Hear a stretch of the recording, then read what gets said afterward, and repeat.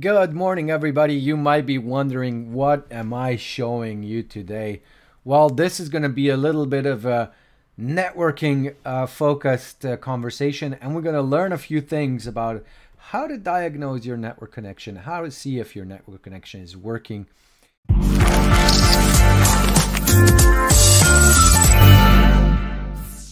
Networking. We're going to focus on networking today, and this might be interesting for anybody who is looking to pass the AWS networking specialty exam. I got an exam guide here written by yours truly, right?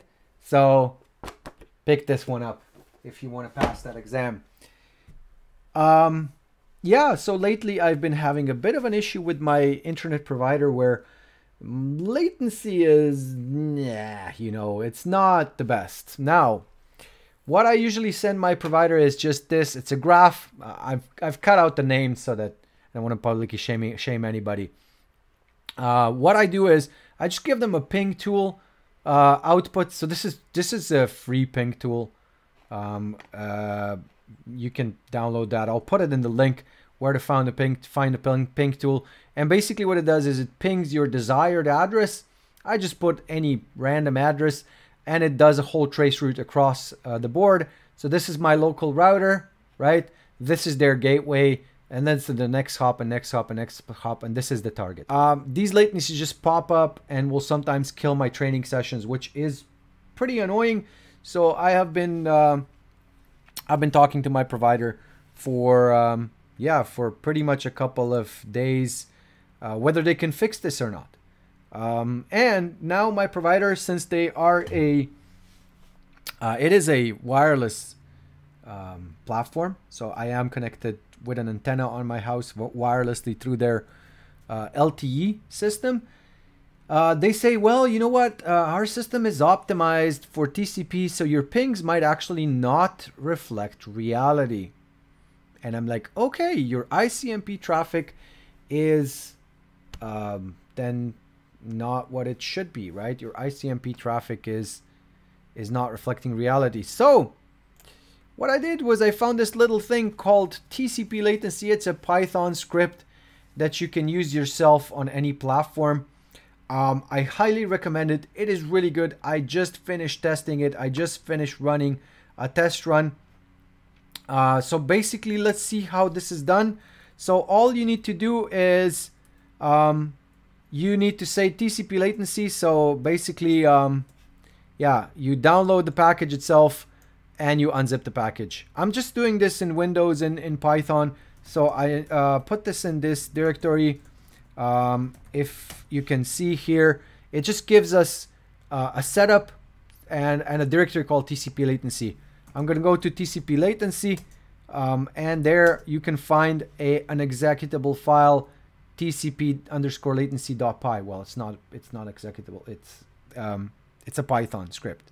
TCP latency is what we want to start, and then we just want to say google.com, whatever, marcocloud.com, right?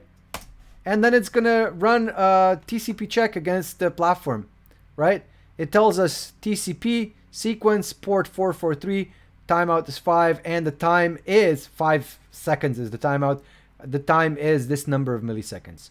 All right, what I want to do is I want to do this more than once. -- runs, and then 100 runs, right? And now I'm going to do 100 runs against the platform.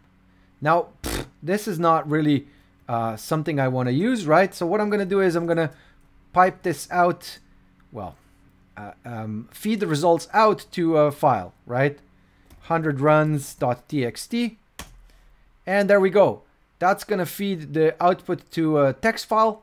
So what I can do now is I can open Excel and I can open data from text file, right?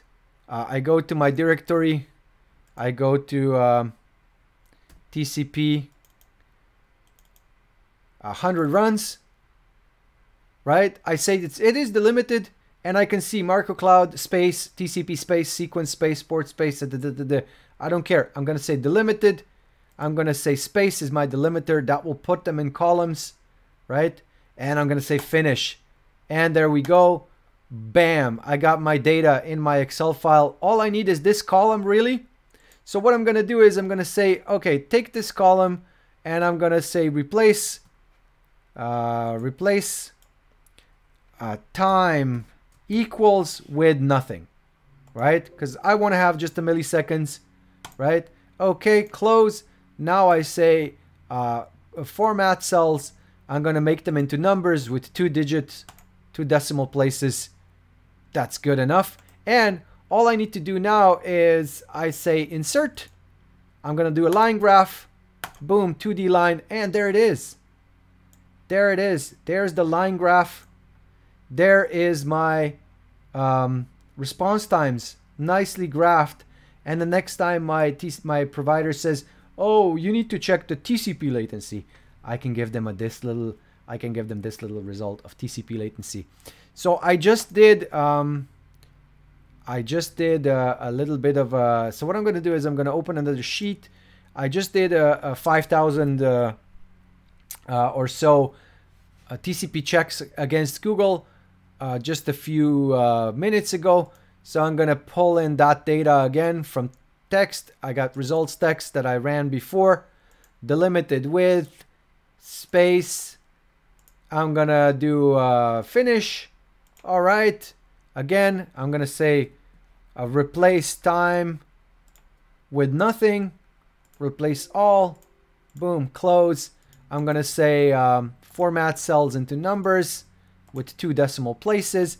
And then what I'm going to do is insert that line graph. And it's a 2D line. And now look a lot like the graph I had before, right? If you compare these latencies, 120 milliseconds, over 100, over 140, dup, dup, dup, dup. These millisecond latencies look a lot like the graph that I was showing you in the beginning, where there's spikes into over 100 milliseconds. Now, this is a longer time than what it took to do 5,000 TCP tests, but essentially it shows us that the latency with ping or TCP is exactly the same. And that is it for this video. Thank you for watching my channel. I hope you find this educational, and I hope it helps you pass your networking exams. And of course, if you need more help, there's my book. Buy my book. Go ahead and buy my book. All right, stop shilling your books, man. All right, as always, you know the drill. If you feel that I'm adding valuable information to the world, then consider subscribing. Thank you very much.